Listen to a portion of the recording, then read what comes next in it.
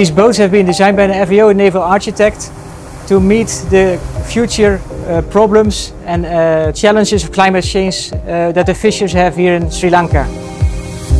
So these boats have been made safer, more fuel efficient, they can cope with higher waves, they are more stable, they are more secure. So they bring fishermen from Sri Lanka safely home. Just to explain to you a little bit about the newly designed FAO boats that are stronger, safer and adapted for going forward with fishing in Sri Lanka.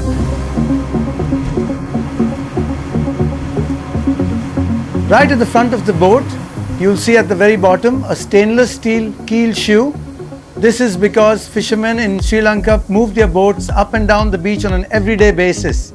We have designed a deck that is much larger. Somebody could use it to bait fishing lines, as well as in times of slack, you can use this large area for a person to sleep and rest on this boat. Coming to the rest of the boat, you will see that we have lowered the gunnels or the sides of the boat, making it very easy for fishermen to haul their nets on board. When you look at the structure inside, this boat is built very strong, so the ship sides or the sides of the boat are much thicker and stronger. As well as when you look at the internal structure, we have given longitudinal sections beside the transverse sections, making this boat very strong and seaworthy in today's day and age where climate is changing rapidly. The frequency of storms is much more. This protects the fisherman when he goes further afield and further out to sea. He can get back home safely. So coming to the safety of the fishermen at sea, as you see over here, there's a hole in the deck. This houses a mast, and the traditional fishermen I've seen over here, they are used to using sails, so they can rig up a small jury rig or a small sail, and this sail helps them to get downwind and back to shore in case of an emergency. When you come to the back, you have personal safety in terms of life jackets, there are ring buoys available, and you have what we call a safety grab bag. We have conducted the swamp test on this new FAO designed 20 and 23 foot boats.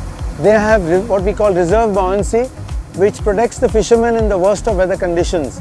So even if you had a situation with a surprise cyclone or storm hitting the coast, and the boat got completely started like this, you look at the lowest point of the boat and you can see the water, whatever comes in, is going out at this point. And the boat will sink no further than this. And even when it's swamped with 3 people on the side, the boat's not even going to capsize. It's absolutely stable. This is being produced under a project of the FAO, the Food and Agriculture Organization of the United Nations, with support from the Norwegian government to support the Sri Lankan fishermen. So we hope that many of the fishermen will use these boats in the coming years, and that their families will be happy, and that the fishermen come safely back home.